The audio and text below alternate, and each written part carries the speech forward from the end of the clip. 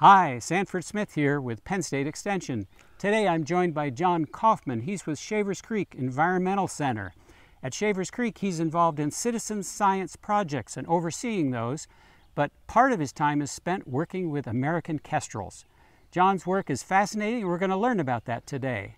John, what are you doing with kestrels? Sure, yeah. So the American kestrel is North America's smallest falcon, and unlike its relatives, the Merlin or peregrine falcon, it's spending most of its time in agricultural settings.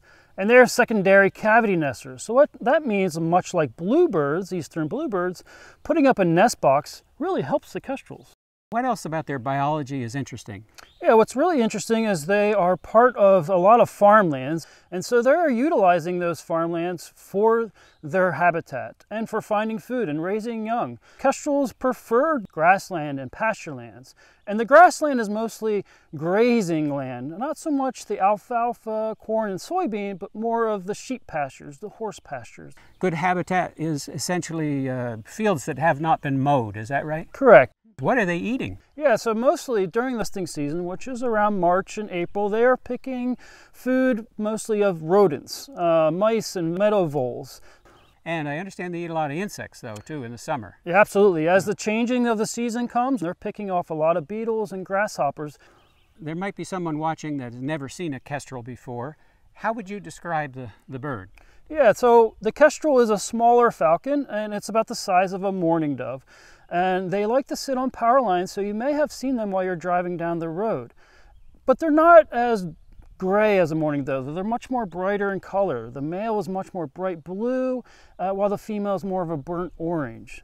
What can you tell us about the work that you do, though? I know you help landowners adopt a nest box, so to speak, but then what goes on there? Sure. Once they choose to adopt, I put a box up and I check the box throughout the year. So checking the box can mean going out in February and making sure everything's staying dry inside. So you get them set up with a box, but then what happens? What's your work then thereafter? Well, my work involves checking the box to see if there's success, or if there's some things that we prefer not to be in the box, such as a European starling, or maybe there even is a screech owl in there. So we're just checking in on the box. Once we have eggs, we continue to kind of monitor the box. Into the season, the nestlings will leave the box. Yeah.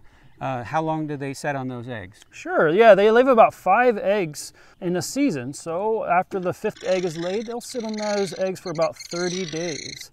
And then after they'll hatch on day 30, there's another about 30 more days of growing their feathers and feeding and just kind of making sure that they have a lot of nutrition for them to leave the box. So it's about a 2-month time frame.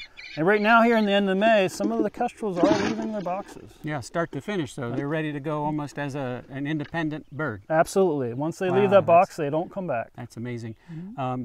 You mentioned that these kestrels are in the box, and sometimes you go and take them out. What are you doing then? Sure, yeah. When I take these birds out of the boxes, most of the time the landowners are welcoming families and friends to join in the process, and we are showing them a little bit up close of some of the nestlings.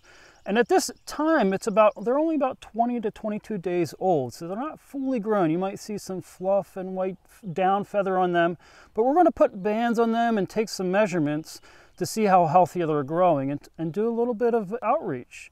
And then maybe if those bands, which has a number on them, they may recover down the road in another region or another state, and we can tell a story about these kestrels. Yeah, right. So it's got a number and like a website they Sure. go to, right, to put that information in. I think you mentioned earlier on that there are some conservation concerns with kestrels. Yeah, so over the years we've been noticing through a bunch of citizen science projects such as the Hawk Watch and Winter Raptor Survey that the kestrels are declining in numbers. Okay. Certain regions are declining much more, such as the New Jersey or Piedmont region of Pennsylvania, as we start seeing a decline in grassland and pasture land. They're needing some help, and one way to help them is by putting up a kestrel box, right? Absolutely. Birds have needs just as much as we have needs, and one of their needs is a secondary cavity, which is a box. Yeah. Well, thank you, folks, for watching this video. I hope you learned a little bit about American kestrel, and thank you, John, for joining me today. Thank you.